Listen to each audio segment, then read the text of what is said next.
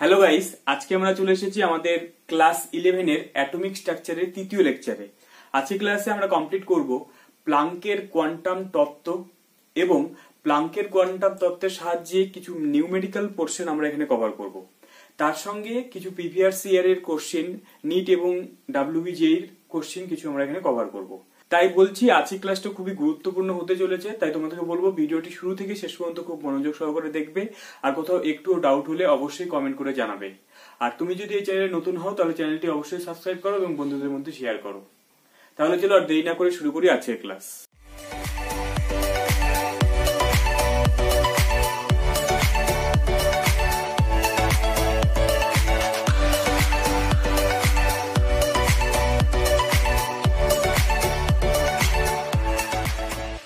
চলো শুরু করি আজকের ক্লাস।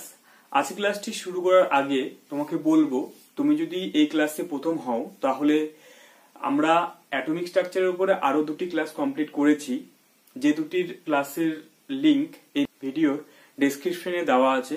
সেখান থেকে সেই দুটি ক্লাস কমপ্লিট করে নিয়ে এই ক্লাসটি করলে তোমার পরবর্তী পার্টগুলো বুঝতে অনেকটাই সুবিধা হবে। তাহলে চলো ক্লাসটি শুরু করার আগে আমরা এর আগের দিন কি কি করেছিলাম সেটা সম্বন্ধে একটু রিভাইজ করে নিই। এর আগে দিয়ে আমরা পড়েছিলাম কি না, থমসন মডেল সম্বন্ধে পড়েছিলাম, যেটা দেখেছিলাম যে পুরোপুরি ব্যর্থ হয়েছিল থমসন মডেলটা। তারপরে আমরা কি করলাম না, রাদারফোর্ডের আমরা আলফা বিচ্ছুরণ পরীক্ষা দেখেছিলাম, যেখান থেকে রাদারফোর্ড একটা অ্যাটমের স্ট্রাকচার সম্বন্ধে সুস্পষ্ট ধারণা দিয়েছিল প্রথম, এবং আমরা নিউক্লিয়াসের আবিষ্কর্তা হিসেবে রাদারফোর্ডকেই ধরি, তাই তো? আচ্ছা, এরপরে আমরা ওখান থেকে কি দেখেছিলাম, আর আমরা দেখেছিলাম যে ম্যাক্সওয়েলের তড়িৎ চৌম্বকীয় তরঙ্গ তত্ত্ব আমরা পড়েছিলাম, যেখানে আমরা দেখলাম যে আলোর তরঙ্গ নেচার আছে, সেটা সম্বন্ধে আমরা এর আগের দিনে আলোচনা করেছিলাম। এবং সেই তরঙ্গ নেচারের সাহায্যে আমরা আলোর প্রতিফলন, প্রতিসরণ, তারপরে বিচ্ছুরণ, ব্যতিচার, এই ঘটনাগুলো আমরা ব্যাখ্যা করতে পেরেছিলাম, বেশ ভালো।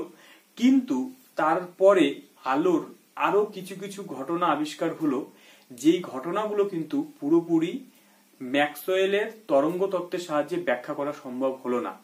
সেই ঘটনাগুলো কি ছিল না, সেই সময়ে ব্ল্যাক বডি রেডিয়েশন এবং ফটো ইলেকট্রিক এফেক্ট, এই দুটি ঘটনা, এবং সমকালীন হাইড্রোজেনের স্পেক্ট্রা সম্বন্ধে নিয়ে আলোচনা হচ্ছিল, এবং হাইড্রোজেনের যে লাইন স্পেক্ট্রা সম্বন্ধে, সেটাও কিন্তু এই আলোর তরঙ্গ তত্ত্বের সাহায্যে ব্যাখ্যা করা সম্ভব হলো না। তো সেই ঘটনাগুলোকে ব্যাখ্যা করার জন্য একটা সুস্পষ্ট ধারণার প্রয়োজন ছিল, বা সুস্পষ্ট যুক্তিযুক্ত মতামতের প্রয়োজন ছিল। এবং সেই ঘটনা অর্থাৎ কি ব্ল্যাক বডি রেডিয়েশন সম্বন্ধে সঠিক ধারণা এবং যুক্তিযুক্ত ধারণা, শুধু ধারণা না, মানে যুক্তিযুক্ত মতবাদ প্রথম নিয়ে আসছিলেন, সেটা একজন জার্মান সায়েন্টিস্ট, যিনি থিওরিটিক্যাল ফিজিক্সের উপরে উনি পিএইচডি করেছিলেন। তার নাম ম্যাক্স প্লাঙ্ক। উনি 1900 সালের দিকে উনি একটা মতবাদ দিলেন, যেটা প্লাঙ্কের কোয়ান্টাম তত্ত্ব নামে পরিচিত। সেটা সম্বন্ধে আমরা এক্ষুনি আলোচনা করব। এবং এই প্লাঙ্কের কোয়ান্টাম তত্ত্বের জন্যই কিন্তু উনি 1918 সালে কি পেয়েছিলেন, নোবেল প্রাইজ পেয়েছিলেন। অর্থাৎ কি দেখো, এই থিওরিটা কিন্তু খুবই একটা গুরুত্বপূর্ণ থিওরি, যেটার সাহায্যে আমরা যে লাইট যে কোয়ান্টাইজড কথাটা কি জিনিস, সেটা সম্বন্ধে আমরা এক্ষুনি বুঝবো আর কি, যে সেটা প্রথম উনি ধারণা দিয়েছিলেন। এবং এবার আমরা কি করব, প্লাঙ্কের যে তার মতবাদগুলো ছিল প্রত্যেকটাকে আমরা ইন্ডিভিজুয়ালি আলোচনা করব, এবং তার উপরে যে একটা সূত্র তৈরি হয়, যেটা আমরা একটা খুব খুব গুরুত্বপূর্ণ, যেটার সাহায্যে আমরা ওই বিভিন্ন ধরনের তরঙ্গ দৈর্ঘ্যের যে এনার্জি, সেগুলো সম্বন্ধে আমরা এখনই আলোচনা করব। তাহলে চলো আমরা এখন প্লাঙ্কের কোয়ান্টাম তত্ত্বটার ডিটেলসে জানবো।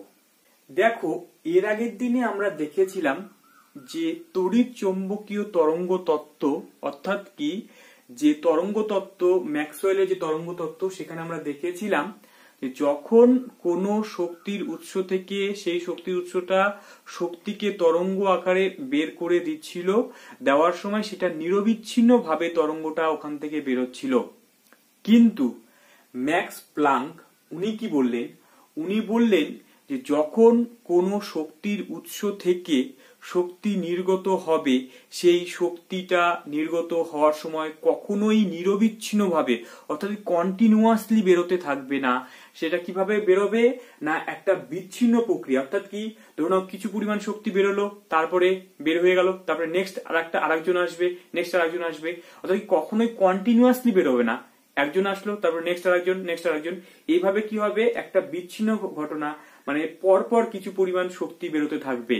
এটা কখনোই কন্টিনিউয়াসলি হবে না, এটা ডিসকন্টিনিউয়াস প্রসেস এর মাধ্যমে হবে।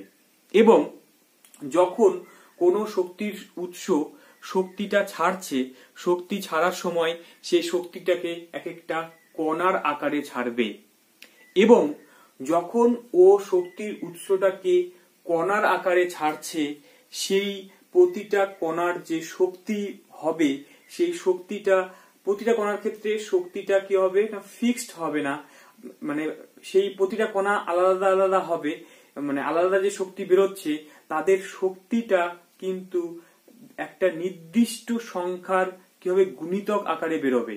সেটা ডিটেলস আমরা এক্ষুনি আসছি। আচ্ছা, আমরা ওখানে যে মানে উনি কি কি বলেছিলেন সেই লাইনগুলো আমরা একটু বলবো এবং তার সঙ্গে সঙ্গে সেটাকে ডিটেলসে জানতে থাকবো। দেখো, প্রথমে উনি কি বললেন না, উনি প্রথমে বললেন যে শক্তির বিকিরণ অথবা শোষণ সর্বদাই একটি নির্দিষ্ট স্বল্প পরিমাণ শক্তির পূর্ণ সংখ্যার গুণিতকে ঘটে। ব্যাপারটা ক্লিয়ার? কি বললাম?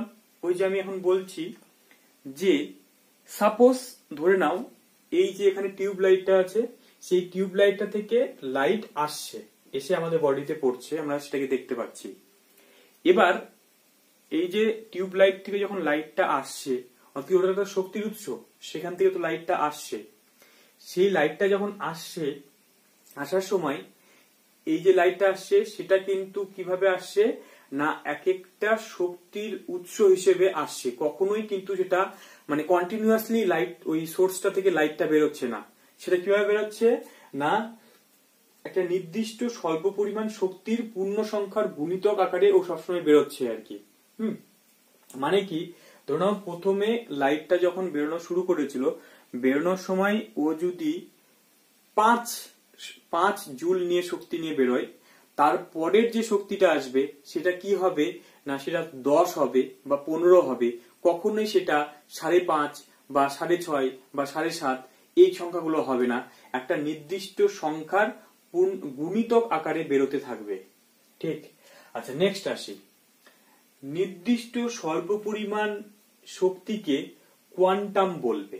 আচ্ছা, এবার দেখো এই জায়গাটাই ভালো করে বুঝতে হবে যে এই যে লাইটের সোর্স থেকে যেই লাইটের কণাগুলো আসছে, এই এক একটা কণাকে আমরা বলবো কি প্যাকেট বলবো, একটা কি বলবো প্যাকেট বলবো। প্রতিটা যে আমি বললাম যে যে কণাগুলো বেরোচ্ছে ওখান থেকে, প্রতিটা কণাকে এক একটা কণাকে আমরা বলবো কি প্যাকেট, বা সেটাকে আমরা কি বলতে পারি ওই যে প্রতিটা কোয়ান্টাম যে বেরোলো, মানে প্রতিটা যে প্যাকেট বেরোলো সেই কোয়ান্টামের যে শক্তি, মানে সেই প্যাকেটের শক্তি, সেটাকে আমরা বলবো কি কোয়ান্টাম বলবো, প্রতিটা কোয়ান্টাম বলবো। এবং আলোর ক্ষেত্রে এটা কোয়ান্টাম কাদের ক্ষেত্রে ইউজ করবো না, যে কোনো রেডিয়েশন, সেটা এক্স রে হতে পারে, গামা হতে পারে, যে কোনো রেডিয়েশন, তাদের ক্ষেত্রে ওই প্রতিটা প্যাকেট যখন বেরোচ্ছে একটা প্যাকেট, এই প্যাকেটের ব্যাপারটা একটু ডিটেলস বলি আর কি। প্যাকেটের ব্যাপারটা ডিটেলস বলার জন্য আমরা এটা মুছে দিই, দেখো এটা তো আমরা বুঝতে পেরেছি। দেখো এটার জন্য ব্যাপারটা কিরকম, যে ধরে নাও তুমি ছাদের উপরে গেছো, তোমাদের বাড়ির যে ছাদ আছে সেই ছাদের উপরে গেছো, যাওয়ার পরে সেখান থেকে তোমাকে বলা হলো যে তোমার ছাদে যে ট্যাঙ্কিটা আছে সেই ট্যাঙ্কি থেকে জল নিচে ফেলতে বলা হলো, ঠিক আছে। এবার তুমি জলটা দুই ভাবে বের করা যেতে, মানে নিচে আনা যেতে পারে। একটা হচ্ছে পাইপ দিয়ে ডাইরেক্টলি চলে আসবে, সেটা কি হবে কন্টিনিউয়াসলি জলটা পড়তে থাকবে। তোমাকে বলো কি না সেইভাবে তুমি ফেলবে না, তোমাকে জলটা এখন দিতে হবে কিভাবে না এক একটা প্যাকেট আকারে দিতে হবে। এবার প্যাকেট আকারে কিরকম, যে তুমি ওই ট্যাঙ্কি থেকে জল নিলে এবং তোমার কাছে এমন কিছু ক্যারি ব্যাগ দেওয়া আছে যে সেই ক্যারি ব্যাগের মানে সংখ্যাটা হয়তো ক্যারি ব্যাগের মধ্যে হয়তো 1 লিটার জল আসবে বা 2 লিটার বা 3 লিটার এরকম জল আসবে। কখনোই সেটা 1.5 লিটার বা 2.5 লিটার এরকম হবে না। এবার তুমি কি করলে, ওই প্যাকেটগুলো ভরে ভরে তুমি কি করছো, জলটা নিচে ফেলছো। তাহলে কি তুমি ওই প্যাকেটটা ফেলছো, এবার ফেলার সময় কি হতে পারে, সে তোমার প্যাকেটের মধ্যে জল ধরলো, সেটা কত হতে পারে, 1 লিটার হতে পারে। বা হয়তো তুমি এরকম করলে যে একটা প্যাকেটের মধ্যে 2 লিটার ভরলে, সেই 2 লিটার জল ওখানে ফেলে দিলে, বা 3 লিটার দিলে। তাহলে কি বললাম, যখন আসছে সেটা এক একটা প্যাকেট আকারে আসবে, এবং ওই এক একটা প্যাকেটের ভেতরে যে শক্তিটা থাকবে সেই শক্তিটাকে আমরা বলবো কি, কোয়ান্টাম। সেই শক্তিটাকে আমি কি বললাম, কোয়ান্টাম। এবং সেটা আলোর ক্ষেত্রে, এবার আলোর কাছ থেকেও তো সেই একই রকম ভাবে ওই প্যাকেট আকারে শক্তিগুলো ছাড়ছে। ওই যে বাল্ব থেকে যে তোমার লাইটটা আসছে, সেটা একটা প্যাকেট আকারে আসছে। এবার এই যে আলোর ক্ষেত্রে যেই মানে আসছে, যে প্যাকেটগুলো আসছে, সেই প্যাকেটগুলোকে আমরা কি বলবো, প্যাকেটের যে শক্তি সেটাকে আমরা কি বলবো, ফোটন বলবো। এবং ওই কণাগুলোকে, আলো যে কণাগুলো ছাড়ছে সেগুলোকে আমরা বলবো ফোটন কণা। ঠিক, ওটা বোঝা গেছে? আচ্ছা, এবার তোমার এখানে কোশ্চিন একটা জাগতেই পারে যে তাহলে কি একটা আজগুবি গল্প, যে বাল্ব থেকে যদি ওটা মানে প্যাকেট আকারে যদি বেরোতে থাকে, বাল্ব যদি এরকম পরপর যদি ছাড়ে, তাহলে তো কি হবে, একটা শক্তি ছাড়লো, কিছুক্ষণ পরে তো অন্ধকার হয়ে যাবে, আবার একটা ছাড়বে, আবার তো অন্ধকার হয়ে যাবে। তাহলে তো এরকম সবসময় জ্বলবে নিববে জ্বলবে নিববে এরকম হবে। তো সেরকম তো হচ্ছে না, সেটা তো আমরা বুঝতেই পারছি না যে এরকম তো হচ্ছে না, যে জ্বলানি বা তো এরকম হচ্ছে না। এটা কেন? তাহলে এটা কিভাবে আমরা ব্যাখ্যা করব? এটার জন্য দেখো, ব্যাখ্যাটাকে আমরা এরকম সিম্পল একটা ব্যাখ্যা এরকম নিতে পারি যে, তুমি ধরে নাও যে এখানে আমরা একটা পরীক্ষার মধ্যে ব্যাপারটাকে বুঝতে পারি। কিরকম পরীক্ষা? যে সিম্পল, এটা একটা বন্দুক আমরা নিলাম, ঠিক আছে? বন্দুকের ছবিটাতে যায় না, আমি ছবি খুব ভালো আঁকাই আর কি, সেই জন্য এরকম ছবি আসছে। তো সেটা না, ছবিটাতে যায় না, তোমার হচ্ছে কি কনসেপ্টটাতে দেখো। কনসেপ্টটা কিরকম, যে এটা একটা ওয়ান শাটার ছিল। কি ওয়ান শাটার মানে কি, একবার যদি আমি এটাকে চাপি তাহলে কি হবে, এখান থেকে একটা গুলি বেরোবে। এবার এখানে আমি একটা বুলেট প্রুফ জ্যাকেট রেখেছি, মানে গ্লাস রেখেছি, রাখার পরে তোমাকে এখানে দাঁড় করিয়ে দিয়েছি। এবার তুমি এখান থেকে দেখছো যে গুলিটা বেরোচ্ছে কিভাবে, গুলিটা কিভাবে যাচ্ছে। এবার একটা গুলি যদি বেরোয় তাহলে তুমি এখান থেকে সুন্দরভাবে দেখতে পারবে যে গুলিটা এসে এখানে ধাক্কা মারলো, একটা গুলি বেরোলো এর ক্ষেত্রে। আচ্ছা, এবার সেম জিনিস আমি এখানে একটা কি নিয়েছি,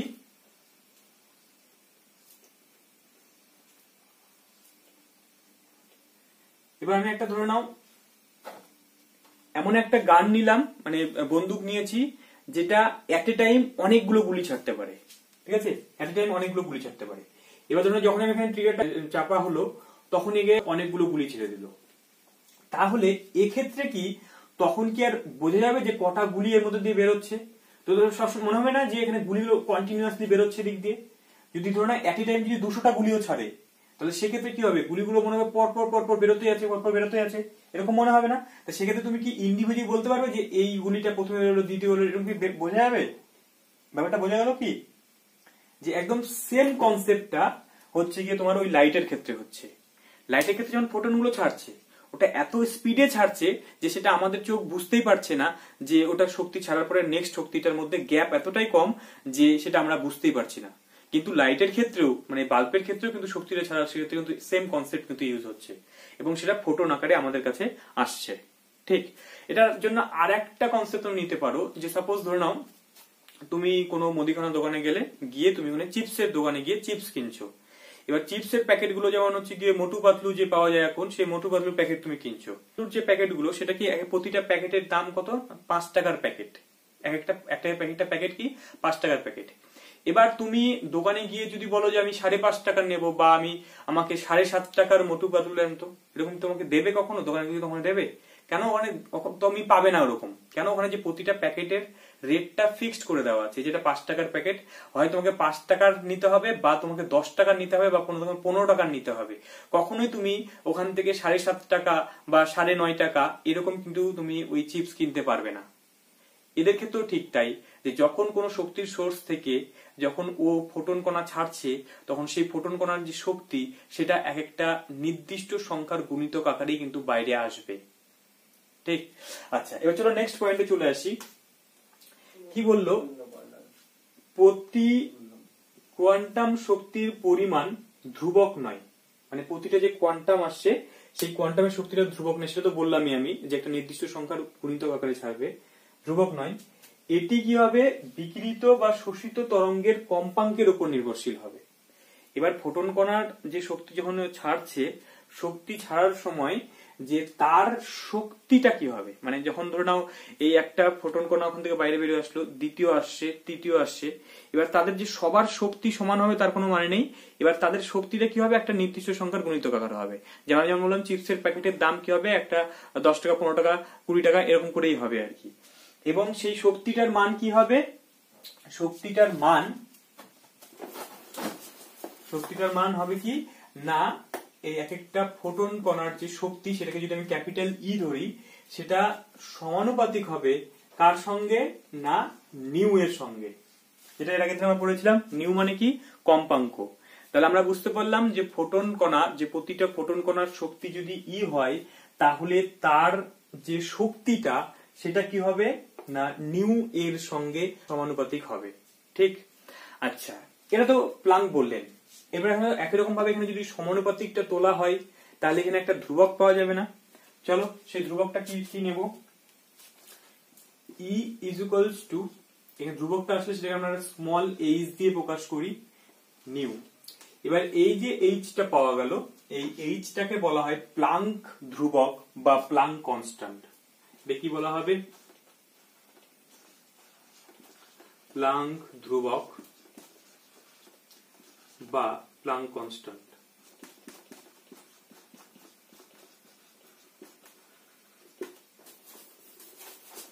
ঠিক আছে, আচ্ছা, এটা একটা ধ্রুবক, এর একটা নির্দিষ্ট মান আছে, এই মানটা আমাদের মনে রাখতে হবে। এখনই একদম মাথায় ঢুকে নাও, এই মানগুলো কিন্তু আমাদের কাজে লাগবে। যত তাড়াতাড়ি মুখস্থ করে নেবে এই চ্যাপ্টারের মধ্যে তত সুবিধা হবে। ঠিক আছে, আচ্ছা দেখো, এই এইচ, এটা প্লাঙ্ক কনস্ট্যান্ট, এর মান হয় 6.626 into 10 to the power minus 34 joule second.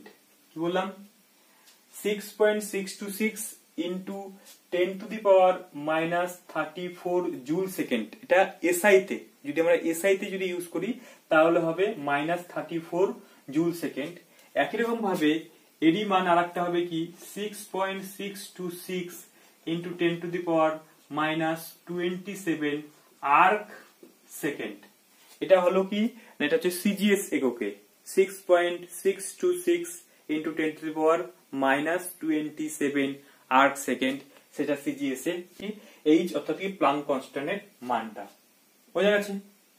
আচ্ছা, এটা গেল কি না একটা ফোটন কণার শক্তি। এবার তোমাকে যদি বলা হয় যে ওখানে n সংখ্যক ফোটন আছে, মানে কি তোমাকে যদি বলে দুটা, তাহলে একটা ফোটন কণার শক্তি পেয়ে গেলাম আমরা h নিউ। তাহলে তোমাকে যদি বলে দুটা ফোটন কণার শক্তি কত হবে, তিনটার শক্তি কত হবে, এটা সব আমরা বললাম কি, যেহেতু এটা যে মিনিমাম সংখ্যাটা, পরবর্তী কি হবে, গুণিতক আকারে হবে, 1 বা 2 বা 3 4 গুণ, তাহলে এরকম হতে থাকবে। তাহলে সেক্ষেত্রে আমরা কি করব, তখন দুটার ক্ষেত্রে বের করতে গেলে কি বলবো, যদি দুটার ক্ষেত্রে যদি এনার্জি বের করতে গেলে 2h নিউ বলবো, যদি তিনটার ক্ষেত্রে বের করতে গেলে 3h নিউ বলবো, তিনটা চারটার উপরে যদি হয় তাহলে n সংখ্যক যদি হয়, n সংখ্যক যদি বলা হয় n সংখ্যক ফোটনের ক্ষেত্রে শক্তি কি হবে, nh নিউ। এটা একটা সূত্র, ভালো করে মাথায় ঢুকিয়ে নাও।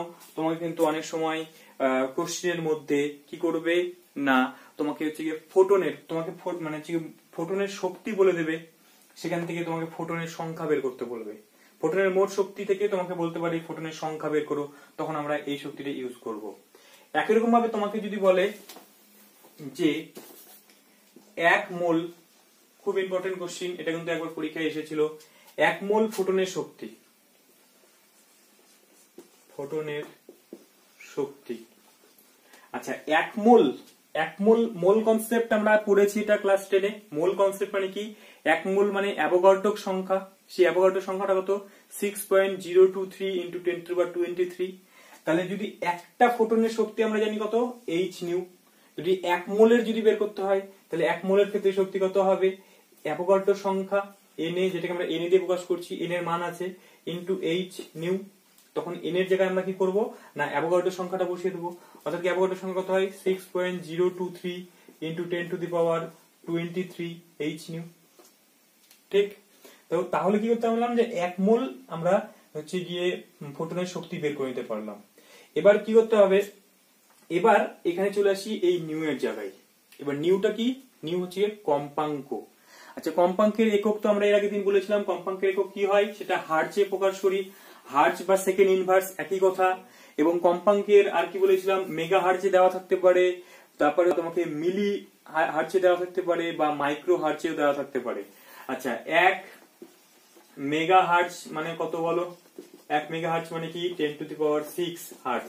এগুলো বারবার করে বলছি কেন, কারণ এগুলো যেন একদম মুখস্থ হয়ে যায়, কারণ এগুলো আমাদের মানে পরবর্তীতে অঙ্কগুলো করতে বারবার ইউজ হবে আর কি। আচ্ছা, একই রকম ভাবে 1 কিলো হার্টজ সমান সমান কি বলো 10⁻³ হার্টজ।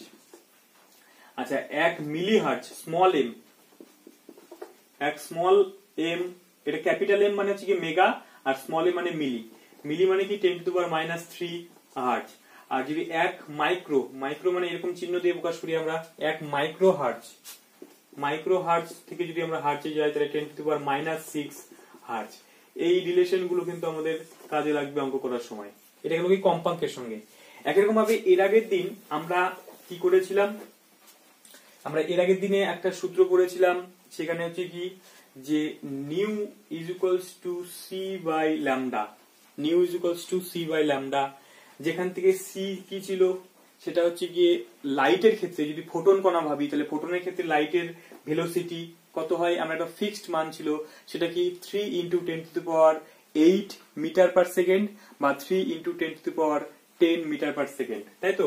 এটার মান কি 3 × 10⁸ মিটার পার সেকেন্ড বা 3 × 10⁻10 সেন্টিমিটার পার সেকেন্ড। এটা হচ্ছে কি লাইটের ভেলোসিটি, কনস্ট্যান্ট মান ছিল, কনস্ট্যান্ট মান। এবার সেই ল্যামডাটা তোমার ডিফারেন্স হবে, ল্যামডাটা আলাদা আলাদা মান দেখাবে, তার উপরে আমরা নিউ এর মানটা ডিপেন্ড করবে। তার মানে কি এখানে আমরা আরেকটা সূত্র মানে হচ্ছে কি ফোটনের যদি শক্তি বের করতে চাই বা এখান থেকে কোয়ান্টামের যদি শক্তি আমরা বের করতে চাই, তাহলে সেক্ষেত্রে এই আমাদের নতুন সূত্রটা কি হবে, E = H × C by lambda বলতে পারি, বলতেই পারি। আচ্ছা, তাহলে এখান থেকে ল্যামডার সঙ্গে আমরা এনার্জির কি সম্পর্ক দেখতে পাচ্ছি একটু বলো দেখি, মাথা লাগাও সুন্দর করে। আচ্ছা, তোমাকে যদি বলা হয় একটা তরঙ্গের শক্তি 5 সেন্টিমিটার আর একটা তরঙ্গের শক্তি 10 সেন্টিমিটার, কার শক্তি বেশি হবে বলো দেখি। সিম্পল, এখান থেকে দেখো ল্যামডার সঙ্গে এনার্জির কি সম্পর্ক, ব্যস্তানুপাতিক সম্পর্ক, তাই না? তো ব্যস্তানুপাতিক সম্পর্ক হলে হবে যে ল্যামডার তরঙ্গ দৈর্ঘ্য বেশি তার শক্তি কম। যেমন আমরা এর আগে দেখেছিলাম রেডিও ওয়েভ, রেডিও ওয়েভের তরঙ্গ দৈর্ঘ্য এক একটা তরঙ্গ দৈর্ঘ্য অনেক বড় হয়, ঠিক আছে, 1 মিটার 2 মিটার অনেক বড় বড় তরঙ্গ দৈর্ঘ্য হয়, তো তার শক্তি কিন্তু সব থেকে কম হয় রেডিও ওয়েভের। কিন্তু অন্যদিকে তোমার গামা রশ্মি, ওর ক্ষেত্রে তরঙ্গ দৈর্ঘ্য খুব কম হয় কিন্তু ওর শক্তি অনেক বেশি হয়। তো যাই হোক, তাহলে তরঙ্গ দৈর্ঘ্যের সঙ্গে শক্তির ব্যস্তানুপাতিক সম্পর্ক। এবং কি না তোমার কম্পাঙ্কের সঙ্গে শক্তির কি সম্পর্ক না সমানুপাতিক সম্পর্ক, যার কম্পাঙ্ক যত বেশি তার শক্তি তত বেশি। আচ্ছা, এবার আমরা কি করলাম, আচ্ছা এখানে তো এটা তো বুঝে গেলাম, ফোটন কণা বললে সেখান থেকে আমরা কনস্ট্যান্ট মান বসাবো, আর সেটা যদি তোমার যদি অন্য কোনো ফোটন না হয়ে যদি অন্য কোনো কোয়ান্টাম হয় তাহলে সেক্ষেত্রে ভেলোসিটি, হ্যাঁ ভেলোসিটি বসাবো, মানে তার ভেলোসিটিটা। এবার লাইটের ক্ষেত্রে তো ভেলোসিটি ফিক্সড, যদি ফোটন বলে সেক্ষেত্রে তো তোমার লাইটেরটাই বসাবো, ঠিক। আচ্ছা, আরেকটা জিনিস একটু বলে দিই এখান থেকে। আচ্ছা, ফোটনের যে শক্তির মানটা সেটা আমরা বুঝতে পেরেছি, দেখি এটা একবার একটু বলে দিই আমি একটু, যে ফোটনের শক্তি তোমার h নিউ সম্ভব। আচ্ছা, 2h নিউ সম্ভব, 2.5h নিউ সম্ভব, সম্ভব? কখনোই সম্ভব না, বললাম যে এটা ফ্র্যাকশন কখনো হবে না, একটা নির্দিষ্ট সংখ্যার গুণিতক আকারে হবে।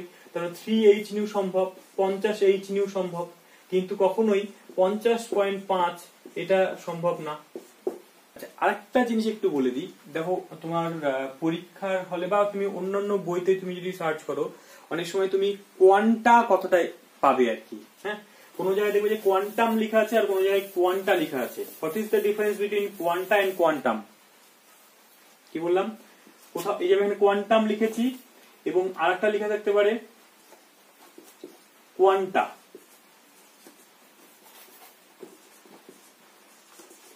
তাহলে কোয়ান্টা এবং কোয়ান্টামের মধ্যে ডিফারেন্সটা কোথায় একটু বলে দিই, সিম্পল ব্যাপার। কোয়ান্টাম সেটা একটা কণার ক্ষেত্রে, কোয়ান্টামের প্লুরাল ফর্ম হচ্ছে গিয়ে তোমার কোয়ান্টা। তার মানে কি অনেকগুলোর ক্ষেত্রে আমরা কোয়ান্টা কথা ইউজ করব, অর্থাৎ কি যখন আমি লাইট থেকে কণাগুলো আসছে তখন আমরা কোয়ান্টা কথাটা ইউজ করতে পারি আর কি, সঙ্গে অনেকগুলো আসছে। এবারে একটা নিয়ে যদি ভাবি তাহলে সেটাকে আমরা বলবো কোয়ান্টাম। ঠিক ক্লিয়ার, বোঝা গেছে ব্যাপারটা? আচ্ছা, এবার আমরা এই সূত্রটার উপর ভিত্তি করে কিছু গাণিতিক উদাহরণ দেখব। আচ্ছা, গাণিতিক উদাহরণ করার আগে আমরা আরেকটা সিম্পল জিনিস বলে দিই আর কি। আচ্ছা, এটা তো আমরা সিম্পলি আমরা এখানে এইচ এর মান জানি, কম্পাঙ্কের মান জানি, সেটা হবে। এবার অঙ্কটাকে আরেকটু ছোট করার জন্য আমরা একটা ট্রিক্স ইউজ করবো আর কি। যে অনেক সময় তোমার যখন কম্পিটিটিভ পরীক্ষা যে কোশ্চেন গুলো থাকে সেগুলো তো এমসিকিউ কোশ্চেন থাকে, তোমাকে অপশন দেওয়া থাকে, তোমাকে কি করতে হবে যে কিছু সময়ের জন্য, ধরো এক একটা কোশ্চেন করার জন্য তুমি 1 মিনিট সময় পাবে, তাহলে অর্থাৎ কি 40 সেকেন্ডের মধ্যে তোমাকে অ্যান্সারটা বের করতে হবে। তো তার জন্য এই অঙ্কগুলো করার জন্য কিছু ট্রিক্স ইউজ করতে হয় আমাদের, সেই ট্রিক্স গুলো আমি ইউজ করবো। ট্রিক্স গুলো বলে দিচ্ছি, দেখো এই অঙ্কটা করার সময় কিভাবে করবে। যে মনে রাখবে আমরা এখান থেকে বলি কি, যে আমরা এখান থেকে বলতে পারি E = hc/λ। এবার এখানে h এর মান আর c টা তো কনস্ট্যান্ট, h আর c তো কনস্ট্যান্ট, তাহলে এই মানটাকে বসিয়ে আমরা এরকম পাবো 1240 eV ন্যানোমিটার বাই ল্যামডা।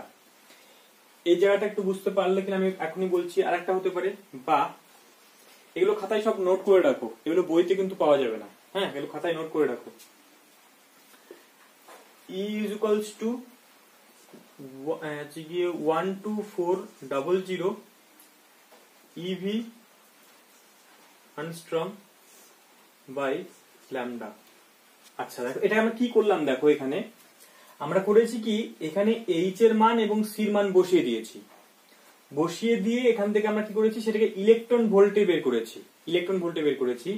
এবং এখানে যদি তোমার হচ্ছে গিয়ে, এবং সেটাকে ন্যানোমিটারে, মানে সি টাকে আমরা ন্যানোমিটারে বসিয়েছি এবং এইচ টাকে আমরা ইলেকট্রন ভোল্টে বসিয়েছি। বসিয়ে নিয়ে এই ধরনের একটা আমরা ইকুয়েশন তৈরি করেছি। এবার পরীক্ষার হলে তোমাকে কি বলবে, পরীক্ষার হলে তোমাকে বলবে একটা তরঙ্গ দৈর্ঘ্য বলে দেবে। যে সাপোজ তোমাকে বলা হলো যে 6000 আনস্ট্রং, বা তোমাকে বললো যে 6000 ন্যানোমিটার, এই লাইটের শক্তি কত হবে সেটা জুল এককে বের করো। ইলেকট্রন ভোল্টে বের করেছি, সেটাকে আমি এখনই বলে দিচ্ছি কি, দেখো এটা আমরা তো আগেই জানি যে 1 ইলেকট্রন ভোল্ট 1 ইভি সমান সমান কি হয় না, একটা ইলেকট্রনের চার্জ কত না 1.6 × 10⁻19 জুল, এটা মনে রাখবে। বা আমরা বলতে পারি কি যে 1 জুল সমান সমান 10⁻7 আর্ক, বলতে পারি 1.6 × 10⁻12 কি হবে না আর্ক।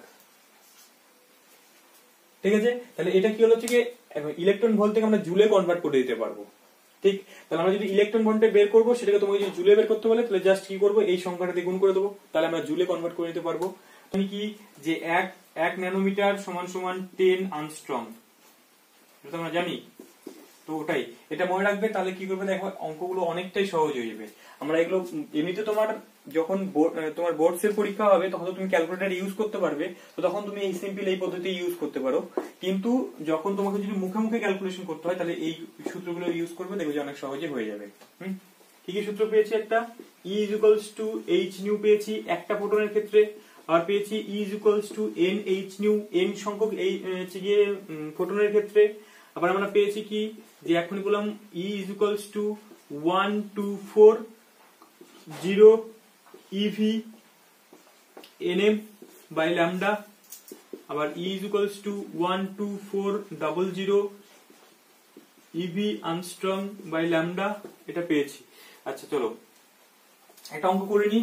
বলেছে যে 6000 আনস্ট্রং তরঙ্গ দৈর্ঘ্য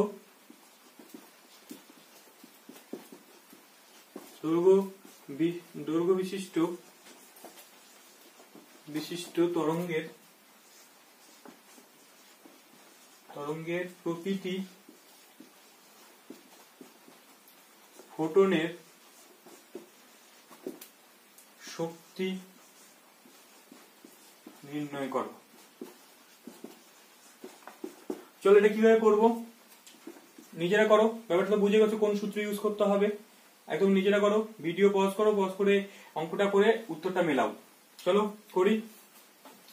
কি বলেছে 6000 আর্মস্ট্রং তরঙ্গদৈর্ঘ্য বিশিষ্ট, তাই তো? আচ্ছা, তার জন্য কি করতে বলেছে না, ফোটনের শক্তি আমরা কি জানি, E = h নিউ।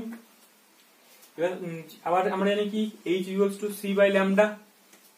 আচ্ছা তাহলে বসাও, আমরা h এর মান বসাবো। h এর মান যদি আমরা কত বসাবো, 6.626 × 10⁻³ বসাচ্ছি। এটা কি হলো, জুল সেকেন্ড। আচ্ছা লাইটে তাহলে কি আমরা মিটার পার সেকেন্ডে বসাবো, কত হয় 3 × 10⁸ মিটার পার সেকেন্ড। আচ্ছা ল্যামডা কত বসাবো বলো, ল্যামডা হচ্ছে কত আছে, কত বলেছে ল্যামডা 6000। এটাকে আমরা যদি আর্মস্ট্রংটাকে যদি মিটারে কনভার্ট করি তাহলে কত হবে, 1 আর্মস্ট্রং সমান কত মিটার হয় বলো। আচ্ছা এটা তো আমরা আগে বলেছিলাম 1 nm সমান 10⁻⁹ মিটার, 1 pm সমান 10⁻⁻12 মিটার। আচ্ছা 1 আর্মস্ট্রং সমান 10⁻⁻10 মিটার বা 10⁻⁸ সেন্টিমিটার। তাহলে কি করবো, এটা 10⁻⁻10 মিটার হয়ে গেল।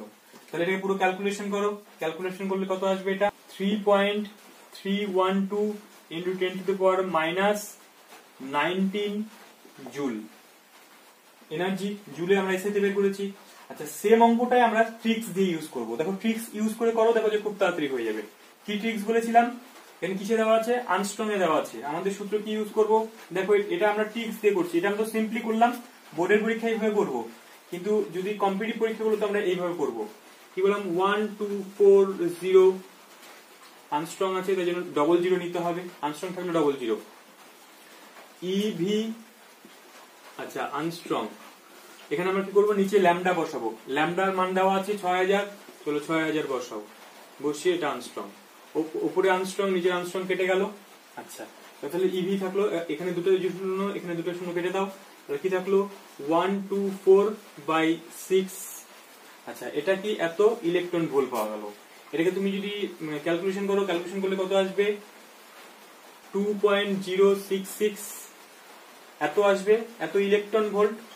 এবার তোমাকে কি বলছে, তোমাকে হয় জুলে বা আর্গে প্রকাশ করতে বলবে। যদি তুমি জুলে প্রকাশ করো তাহলে 1 ইলেকট্রন ভোল্ট সমান সমান কত হয়, 1 ইলেকট্রন ভোল্ট সমান সমান কত হয়, 1.6 × 10⁻⁻19 জুল হয়। তাহলে এটাকে গুণ করে দাও, এটাকে যদি ইলেকট্রন ভোল্ট যদি জুলে কনভার্ট করতে চাই তাহলে কি করবো, 1.6 × 10⁻⁻19 জুল হয়ে যাবে। তাহলে এটা ক্যালকুলেশন করো, এটা ক্যালকুলেশন করলেও একই অ্যান্সারই আসবে, কত আসবে 3.312 × 10⁻⁻19। দেখো এইভাবে করতে পারো, সিম্পল ট্রিক্স, কম সময় হয়ে যাবে। কিন্তু এটাকে আমরা কি করলাম না, থিওরি দিয়ে পুরো ভেঙে ভেঙে করলাম। ঠিক আছে, দুটো প্রসেস আমাদের জেনে রাখা দরকার, কারণ কোন প্রসেস কিভাবে কাজে লাগবে আমরা জানি না, দুটোই আমরা ভালো করে শিখে রাখবো। চলো দেখো আরেকটা নেক্সট পরের অঙ্কটা নিয়ে নেবো। কি বলেছে, লাল বর্ণের তরঙ্গ দৈর্ঘ্য ল্যামডা বলে দিয়েছে 7500 আর্মস্ট্রং, এবং সবুজ বর্ণের ল্যামডা বলে দিয়েছে 5250 আর্মস্ট্রং। এবার তোমাকে বলেছে এই দুটো আলোর মধ্যে কার ফোটনের শক্তি বেশি, কোনটির ফোটনের শক্তি বেশি। চলো বের করো। এটা তো সিম্পল ব্যাপার, এটা অঙ্ক করার কোনো দরকারই নেই, এটা মুখে মুখে হয়ে যাবে। এক্ষুনি আমি বললাম কি, আমরা জানি কি E = h নিউ বা h c/λ। ল্যামডার সঙ্গে E কি ব্যস্তনৈতিক সম্পর্ক, অর্থাৎ কি যার ল্যামডা ছোট তার এনার্জি বেশি। তাহলে অর্থাৎ কি সবুজের কি হবে, ফোটনের শক্তি বেশি হবে। ঠিক, সিম্পল, করার দরকারই নেই, এটা মুখে মুখেই হয়ে যাবে। আচ্ছা চলো পরের অঙ্কটা নিয়ে নেবো। কি বলেছে, 400 ন্যানোমিটার তরঙ্গদৈর্ঘ্য বিশিষ্ট ফোটনের প্রয়োজন। চলো করো, নিজেরা করো, এটা পারবে একদম। কোন সূত্র ইউজ করব, E = h নিউ, এই সূত্র ইউজ করো। আচ্ছা এবার এখানে দেখো একটা জিনিস তোমরা ভুল করতে পারো, যে তাড়াহুড়া করার সময় এখানে কিন্তু এই সূত্রগুলো কিন্তু ইউজ করব না। কেন ইউজ করব না, কেননা দেখো এটা আমরা যখন ইয়েটা মানে যখন সূত্রটা ইউজ করব E = NH নিউ, এবার এদিকে তুমি যদি ইলেকট্রন ভোল্ট বসাও, এদিকে যদি জুলে বসাও, তাহলে কিন্তু হবে না, আমাকে দুই দিকে সমান ইউনিট বসাতে হবে। আচ্ছা, এবার ব্যাপারটা কিভাবে করবো দেখো, এখানে আমাকে আলোর মোট শক্তি বলে দিয়েছে কত না 1 জুল, অর্থাৎ কি এখানে E যেটা আমাকে 1 জুল বলে দিয়েছে, 1 জুল বসালাম। এখানে আমাকে n এর সংখ্যা বের করতে বলেছে। আচ্ছা, আমরা h এর মান জানি কত বলো, 6.626 × 10⁻34। আচ্ছা আচ্ছা, এখানে নিউ এর জায়গায় কি বসাবো, c/λ বসাও। তাহলে এখান থেকে কি হচ্ছে গিয়ে c এর মান বসাও, c এর মান কত বসাবো, 3 × 10⁻8। আচ্ছা, ল্যামডার মান কত আছে, 400 ন্যানোমিটার।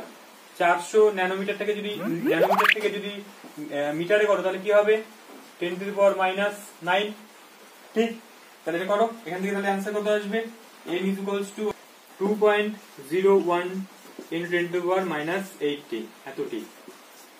চলো ক্যালকুলেটর করো। 100 ওয়াট, 100 ওয়াটের একটি বাল্ব থেকে, দেখো এটা এনসিইআরটি বইয়ের উদাহরণের মধ্যে অঙ্কটা দেওয়া আছে। এটা কিভাবে করব দেখো, সিম্পল। আচ্ছা, এখানে কি বলেছে দেখো, 100 ওয়াটের একটি বাল্ব থেকে 400 ন্যানোমিটার তরঙ্গের একবর্ণী আলো নির্গত হচ্ছে। এটা দেখে ভয় পাওয়ার কোনো ব্যাপার নেই। একবর্ণী মানে কি, যেটা একটাই বর্ণ পাওয়া যাবে। তো সেই ধরনের একটা একবর্ণী আলো নির্গত হয়। প্রতি সেকেন্ডে কতগুলি ফোটন নির্গত হয় সেটা তোমাকে বের করতে হবে। ঠিক আছে, অনেকটা আগের অঙ্কটার মতোই, এটা নিজেরা করার চেষ্টা করো। ওটা করবো কি দেখো, প্রথমে কি বলেছে না, এর ক্ষমতা দেওয়া আছে। আচ্ছা, ক্ষমতা দেওয়া আছে মানে কি, সেটা কিভাবে করবো, ক্ষমতা মানে কি, এখান থেকে তো ওয়াটটাকে যদি জুলে কনভার্ট করতে হয়, তাহলে আমরা জানি যে 1 ওয়াট সমান, এটা মনে রাখবে যে 1 ওয়াট সমান কি হয়, 1 জুল পার সেকেন্ড, এটা মনে রাখবে। তাহলে 1 ওয়াট সমান 1 জুল পার সেকেন্ড। তাহলে অঙ্কটা যদি করতে হয় তাহলে 100 ওয়াটটাকে কি হবে, তাহলে 100 ওয়াট সমান 100 জুল পার সেকেন্ড। ঠিক আছে, এটা আমরা ক্ষমতা পেয়ে গেলাম, মানে টোটাল যে ফোটন গুলো তার ক্ষমতা পেয়ে গেলাম।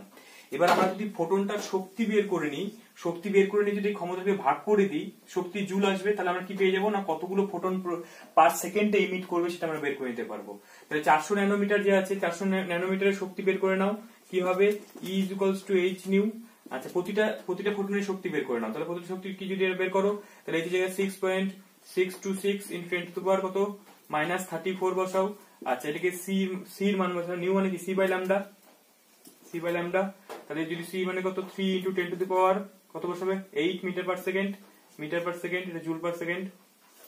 আচ্ছা, এখান থেকে ল্যামডাটা কত বসাবে, 400, কিসে দেওয়া আছে, ন্যানোমিটার, ওটাকে যদি মিটার করো 10⁻⁹ মিটার হবে। আচ্ছা, এটাকে যদি করো তাহলে কত আসবে, 4.969 × 10⁻19 কত জুল আসবে। এবারে কি হলো, একটা ফোটনের শক্তি পেয়ে গেলে। এবার এটা দিয়ে যদি তুমি এটাকে ভাগ করে দাও, তাহলে প্রতি সেকেন্ডে কত বেরোবে সেটা তুমি বের করে নিতে পারবে। তাহলে 100 জুল সেকেন্ডকে তুমি যদি 4.969 × 10⁻19 জুল দিয়ে ভাগ করতে হবে, তাহলে জুল কেটে যাবে। তাহলে কত আসবে হচ্ছে তোমার কত, 2.012 × 10⁻20 এত সেকেন্ড ইনভার্স, মানে পার সেকেন্ডে ও এতগুলো করে ফোটন যদি নির্গত করে, তাহলে মানে এই যে এই 100 ওয়াটের একটা বাল্ব পার সেকেন্ডে এতগুলি ফোটন ও ইমিট করবে। তাহলে চলো পরের অঙ্কটা করি। এটা অঙ্কটা কি বলেছে, অঙ্কটা বলেছে প্রতিটি ফোটনের কম্পাঙ্ক 2500 সেকেন্ড ইনভার্স হলে 1 মোল ফোটনের মোট শক্তি বের করতে বলেছে। এই কোশ্চেনটা আসলে হচ্ছে গিয়ে WB, যেই 2009 এর কোশ্চেন, এই কোশ্চেনটা এসেছিল। এখানে অপশন দেওয়া আছে 10 arc, 1 joule, 1 electron volt, 1 mega electron volt. তো তোমরা নিজে করো কি হবে, 1 মোলে বের করতে বলেছে। তাহলে কিভাবে করবো, E = NH নিউ। আচ্ছা, n এর জায়গায় কি বসাবো, অ্যাভোগাড্রো সংখ্যা বসাবো, 6.023 × 10⁻23 এতটি। আচ্ছা, h এর মান কত বসাবে, আচ্ছা আর্গে দেওয়া আছে, জুলে দেওয়া আছে। চলো আর্গে বসাই, কত আসে, 6.626 × 10⁻27 500। আচ্ছা, সেকেন্ড ইনভার্স আর হার্জ একই কথা, সেকেন্ড ইনভার্স দেওয়া আছে। আচ্ছা, 1 ধরে নিতে পারি, 1 × 10⁻, এখানে 10 আর্ক তাহলে কি উত্তর আসবে কত? 10 আর্ক। তো অ্যান্সার হবে এ, অপশনটা হবে 10 আর্ক। তাহলে চলো এই উদাহরণটা করে নিই। এই উদাহরণটা তোমার আসছিল হচ্ছে গিয়ে AFMC 2008 এ। আচ্ছা, AFMC যদি তোমাদের না জানা থাকে তাহলে বলে দিই, এটা হচ্ছে গিয়ে আর্ম ফোর্স মেডিকেল কলেজ, এটার জন্য আলাদা একটা পরীক্ষা হয়, আর্ম ফোর্স মেডিকেল কলেজ। এটা হচ্ছে তোমার কত না 2008 এই কোশ্চেনটা এসেছিল। দেখো সিম্পল কোশ্চেনটা তোমরা নিজেরা করার চেষ্টা করো। কি বলেছে, একটা ফোটনের শক্তি বলে দেওয়া আছে, তো এই ন্যানোমিটার এককে ল্যামডা বের করতে বলেছে। সিম্পল ব্যাপার, E = H new H into C by lambda. এটা আমি বলছি না, এটা অ্যান্সারটা আসবে হচ্ছে 662। এটা মিলিয়ে নেবে আর কি, যদি না মিলে তাহলে আমাকে কমেন্ট করবে, ঠিক আছে? তো তাহলে আজকে আমরা এই পর্যন্তই করলাম। আশা করা যায় কোয়ান্টাম থিওরি সম্বন্ধে তোমাদের পুরোটা একটা নলেজ তৈরি হলো, এবং এর উপরে আমরা অনেকগুলো ম্যাথ করলাম। ম্যাথ সম্বন্ধে তোমাদের হয়তো কোনো আর প্রবলেম থাকবে না। আমরা এখন থেকে প্রতিদিন বেশি বেশি করে ম্যাথ করবো, তাহলে ম্যাথের প্রতি যে একটা ভীতি, সেই ভীতিটা যেন দূর হয়ে যায় আর কি। আমরা নেক্সট ক্লাসে এই চ্যাপ্টারের সব থেকে বেশি গুরুত্বপূর্ণ পার্ট, সেটা হচ্ছে কি বোর অ্যাটমিক মডেল, সেটা সম্বন্ধে আলোচনা করব। আজকে শেষ করার আগে এটাই বলবো, তুমি যদি এই চ্যানেলে নতুন হও তাহলে চ্যানেলটি অবশ্যই সাবস্ক্রাইব করো এবং বন্ধুদের মধ্যে শেয়ার করো। তাহলে চলো দেখা হচ্ছে নেক্সট ক্লাসে।